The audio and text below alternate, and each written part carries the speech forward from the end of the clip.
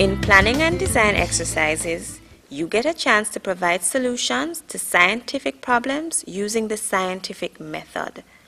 As a result, it is considered to be one of the most exciting skills that you will have to learn because it takes you to the heart of what solving scientific problems is all about. In a planning and designing exercise, you will not be asked to carry out the investigation. All you are doing is planning it.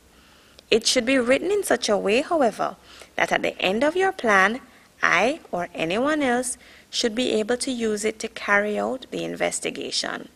Your teacher will start by giving you a scientific problem. A typical problem is given below. Scenario. Marcia had always heard nutritionists on television say that heat from cooking destroys the vitamin C in fresh fruits and fruit juices. Design an experiment to test your own hypothesis as to the effect of heat on the vitamin C content of a named source of vitamin C. The first thing that you have to do is to come up with a hypothesis for the problem that has been given. In very simple terms, a hypothesis is an educated guess. It is a statement that basically states the solution to the problem and draws upon your prior knowledge and experience. It usually states the relationship that exists between the variables as identified in the problem given. It is also very important that your hypothesis be written in such a way that it can be tested. We say that it must be testable. Here is an example of a hypothesis for the problem given. Vitamin C content is decreased by treatment with heat. You will notice that this hypothesis can be tested. You could, if you wanted to, investigate if the vitamin C content of juices decreases as the temperature increases. The next step in planning and designing is to write your aim. This must be related to your hypothesis. Aim: to investigate the effect of heat on the vitamin C content of vitamin C tablets.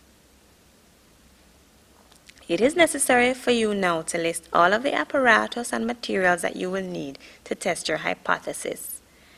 Apparatus: Bunsen burner, tripod and wire gauze, 3 conical flasks, 2 beakers, funnel, measuring cylinder, 50 cubic centimeter burette, 20 cubic centimeter pipette, retort stand, burette clamp, dropper.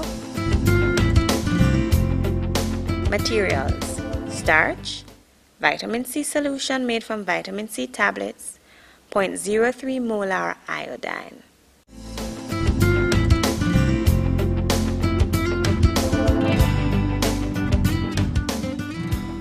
The next step is to write the method. They should be written in the present tense, since the investigation has not yet been carried out. You are not to use pronouns, and it should be written in a logical sequence with all the steps required to carry out the investigation.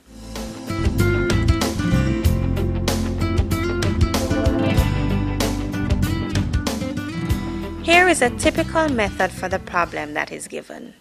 Using a measuring cylinder, divide the solution of vitamin C into 2 equal portions and place in 250 cubic centimeter beakers.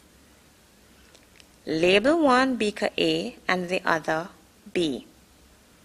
Cover beaker B with a watch glass and heat the solution for 7 minutes and allow to cool to room temperature. Using the funnel, fill the burette to just below the 0 mark with the iodine solution and record the burette reading. Using a pipette, measure 20 cubic centimeters of the vitamin C solution from beaker A into a conical flask.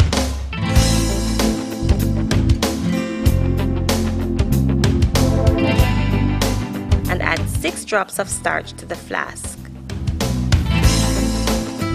Titrate with iodine solution until a blue-black color is just obtained. Record the final burette reading and calculate the volume of iodine used. Repeat steps 3 to 5 until concordant readings are obtained. Repeat steps 3 to 5 using the vitamin C solution that was heated and cooled from beaker B.